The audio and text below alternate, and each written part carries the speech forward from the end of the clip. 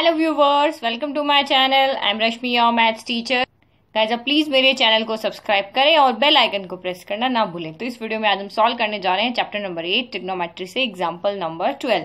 तो ये क्वेश्चन जब मैंने आपको एक्सरसाइज में कराया था तब भी बहुत प्रॉब्लम आई थी, क्योंकि मैंने इसमें दो मेथड से यहाँ पे सॉल्व कराया था। तो मैं उन्हीं दो मेथड से यहाँ पे क्वेश्चन सॉल्व करूंगी। तो अगर आपको 8.4 का फर्स्ट क्वेश्चन नहीं समझ में आ रहा है तो इन दोनों मैथड में से आप कोई भी मैथड यहाँ पे यूज कर सकते हो।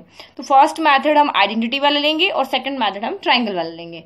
तो express the ratios cos A, tan A and sec A in terms of sin A। तो हमें यहाँ पे क्या करना है, जो cos, tan और sec है यहाँ पे इनको sin A के रेशियो में लिखना है। इनको sin A के टर्म में आपको लिखना है। इनके रेशियो में जो वैल्यू आएगी cos A की, यानी किसी भी ट्राइंगल के एक्यूट एंगल की जो वैल्यू आएगी वो sin A की फॉर्म में यहाँ पे होनी चाहिए। तो हम यहाँ पे 3 आइडेंटिटी का यूज करेंगे। तो फर्स्ट पार्ट हम यहाँ पे आइडेंटिटी से सॉल्व करेंगे और सेकेंड मैथड में हम यहाँ पे ट्रिग्नोमेट्री से। तो फर्स्ट मेथड में हम तीनों आइडेंटिटी यूज करेंगे। तो मैं फर्स्ट यहाँ आइडेंटिटी लिख देती हूँ, वो हमारी है cos square A plus sine square A equal to 1। एक हमारी ये आइडेंटिटी। तो 3 आइडेंटिटीज में यहाँ लिख दो, जो भी हमारी यूज आएगी वो हम यहाँ पे यूज कर लेंगे। दूसरी हमारी होती है 1 plus tan square A equal to sec square A, और थर्ड हमारी होती है 1 plus cot square A equal to cosec square A। Okay, तो अब हम इसमें फर्स्ट पार्ट से इसको सॉल्व करते हैं। तो आप यहाँ पे देखो, आपको साइन ए को cos A, tan A और sec A को साइन A की फॉर्म में लिखना है। तो सबसे पहले हम यहाँ सॉल्व करते हैं cos A के लिए। तो cos A के लिए तो बहुत ईजी हो जाएगा। हमारी जो फर्स्ट वाली आइडेंटिटी है उसमें cos square A plus sine square A equal to 1 है। तो cos की वैल्यू हमें चाहिए साइन A की टर्म में, तो हम साइन को इधर ट्रांसफर कर देंगे और यहाँ से स्क्वायर हटा देंगे तो हमारी cos की वैल्यू साइन की टर्म में आ जाएगी। तो हम लिख लेते हैं फ्रॉम फर्स्ट आइडेंटिटी। तो वो हमारी यहाँ पे क्या है, cos square A plus sine square A equal to 1। Okay, तो cos की वैल्यू cos की टर्म में चाहिए, cos हमें साइन की टर्म में चाहिए। तो cos स्क्वायर A को हम इधर ही रहने देते हैं, साइन स्क्वायर A को हम इधर ट्रांसफर कर देते हैं। तो साइन स्क्वायर इधर प्लस का है, इधर आके हमारा माइनस का हो जाएगा। फिर उसके बाद हमें सिर्फ ओनली cos की वैल्यू चाहिए। तो स्क्वायर को जब हम इधर लेके आएंगे तो ये हमारा हो जाएगा यहाँ पे अंडर रूट ऑफ स्क्वायर, इधर आके स्क्वायर रूट हो जाएगा 1 माइनस साइन स्क्वायर A। तो हम यहाँ प्लस माइनस इसलिए नहीं लगा रहे हैं क्योंकि cos A यहाँ पे हमारा एक्यूट एंगल है, तो उसमें cos की सारे एक्यूट एंगल पे वैल्यू जो होती है वो पॉजिटिव होती है, इसलिए हम सिर्फ यहाँ पे पॉजिटिव वैल्यू लेंगे। तो ये हमारा cos साइन की टर्म में आ गया। ओके, यहाँ पे साइन के अलावा हमारे पास और कोई नहीं है, तो ये हमारा cos हो गया। नाउ सेकंड हमें यहाँ पे सॉल्व करना है tan A और sec A। तो हम यहाँ पे पहले क्या करते हैं, sec A को सॉल्व कर लेते हैं, क्योंकि sec A हमारा यहाँ पे क्या होता है 1 बाय cos A होता है। तो ये sec A के लिए हम यहाँ पे सॉल्व करें। तो we know that sec A equal to हमारा होता है 1 बाय cos A, यही होता है। तो आप क्या करो, cos A की वैल्यू आपको साइन की टर्म में पता ही है, तो आप यहाँ पे सिर्फ cos की वैल्यू पुट कर लो। तो इसको हम फर्स्ट कर लेते हैं। तो फ्रॉम फर्स्ट, तो sec A हमारा यहाँ पे क्या हो जाएगा 1 अपॉन cos की जगह हमने वैल्यू पुट कर लिया 1 माइनस साइन स्क्वायर A। तो हमारा sec भी हमारा साइन की टर्म में आ गया। नाउ नेक्स्ट हम यहाँ पे सॉल्व करते हैं third tan A। Third part जो हमें सॉल्व करना है tan A। तो we know that sine tan A हमारा क्या होता है, sign A upon cos A होता है। तो हमें यहाँ पे साइन तो साइन की टर्म में ही है, cos की जगह हम वैल्यू पुट कर लेंगे। तो इस तरह से आपको रिलेट करके क्वेश्चन को सॉल्व करना है। तो we know that tan A वो हमारा होता है sign A upon cos A। तो आपको यहाँ पे साइन तो हमारा साइन ही है, cos हमें चेंज करना है क्योंकि tan को साइन A की टर्म में लिखना है। तो इस cos की जगह वैल्यू पुट करनी है। तो फ्रॉम फर्स्ट तो यहाँ से हो जाएगा tan A हमारा हो गया साइन A, तो साइन A ही है एज इट इज। cos की जगह हमने पुट करना है under root of 1 minus sine square A। तो ये भी हमारा tan a जो है वो साइन की फॉर्म में आ गया, मतलब लेफ्ट राइट साइड में आपके सबके सिर्फ साइन ही, और कोई यहाँ पे एंगल नहीं है, कॉस नहीं है, टेन नहीं है, कॉसेक नहीं है, सिर्फ साइन की टर्म में लिखना है। तो इस तरह से इस क्वेश्चन को सॉल्व करना है।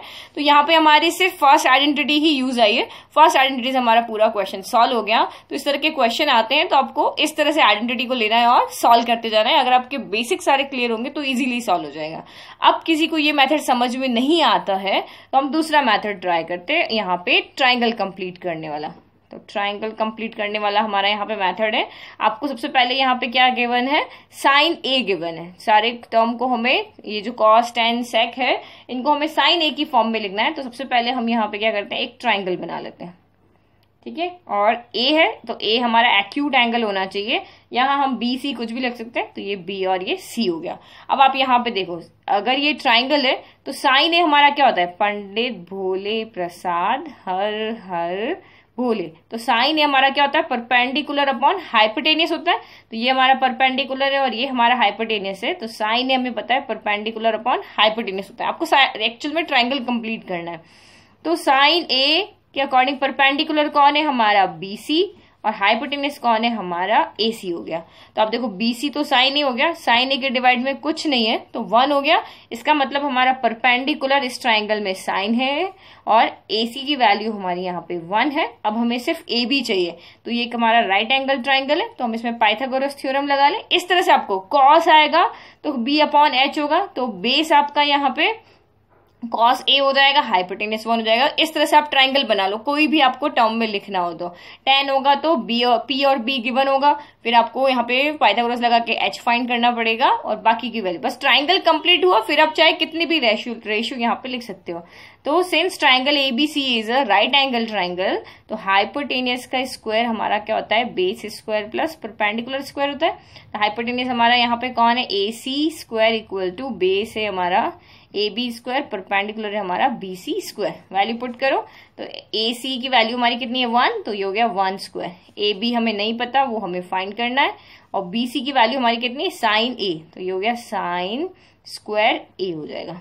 बी सी का साइन ए का स्क्वायर साइन स्क्वायर हो गया, 1 स्क्वायर 1 ही रहा। हमें ए बी की वैल्यू चाहिए, साइन स्क्वायर इधर ट्रांसफर हुआ तो 1 minus sine square A equal to हमारा ए बी स्क्वायर हो गया। तो वैल्यू इधर आएगी, तो हमारी स्क्वायर हमें नहीं चाहिए, तो ये स्क्वायर रूट हो जाएगा इस तरफ आके, इक्वल टू हमारा क्या हो गया, ए बी हो गया। ओके, तो ए बी की वैल्यू हमारी कितनी हो गई, under root of 1 minus sine square ए हो गई। हो गया ट्राइंगल कंप्लीट। अब चाहे जिसकी वैल्यू लिखनी हो लिखो।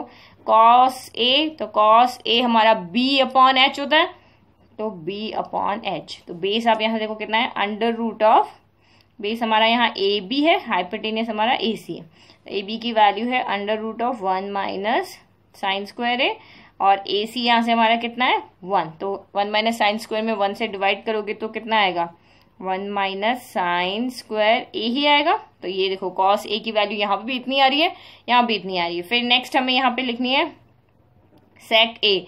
सेक ए हमारा यहाँ से क्या होता है, ये कॉस बी अपॉन एच होता है, सेक एच अपॉन बी होता है, तो ये एच अपॉन बी हो गया। तो हाइपोटेनियस हमारा ए सी हो गया, बेस हमारा ए बी हो गया। इसका उल्टा हो जाएगा, तो ए सी की वैल्यू हमारे यहाँ कितनी है 1, और ए बी की value under root of 1 minus sine square ए हो गया। ठीक है, फिर नेक्स्ट आप यहाँ पे देखो, कॉस हो गया, सेक हो गया। अब यहाँ पे हमारी लास्ट वैल्यू है टेन ए। तो टेन हमारा यहाँ से क्या होता है, पी अपॉन बी होता है, तो ये पी अपॉन बी। परपेंडिकुलर हमारा है बी सी और बेस हमारा यहाँ पे ए बी। तो परपेंडिकुलर हमारी वैल्यू हो गई साइन ए, और ए बी हमारा यहाँ से कितना हो गया, under root of 1 minus sine square ए हो गया। ठीक है, तो आप देखो चाहे इस मेथड से करो चाहे इस मेथड से करो, एक ही वैल्यू, कॉस ए की वैल्यू ये है, सेक की वैल्यू हमारी ये है, और टेन की वैल्यू हमारी ये है, इक्वल। तो ये दोनों मेथड है, जो मेथड आपको समझ में आता है आप उस मेथड से क्वेश्चन को सॉल्व करते हो। ये मेथड बाकी ज्यादा इजी, ट्राइंगल कंप्लीट करना ज्यादा इजी। 2 वैल्यू आपको गिवन है, एक साइड आप यहाँ पे पाइथागोरस थ्योरम लगा के सॉल्व कर लो और ट्राइंगल कंप्लीट हो गया। फिर आप चाहे जितने रेशियो लिखने हो लिख सकते हो। आई होप आपको क्वेश्चन अच्छे से समझ में आया होगा। अभी भी कोई डाउट है तो प्लीज कमेंट बॉक्स में कमेंट करें। Thank you.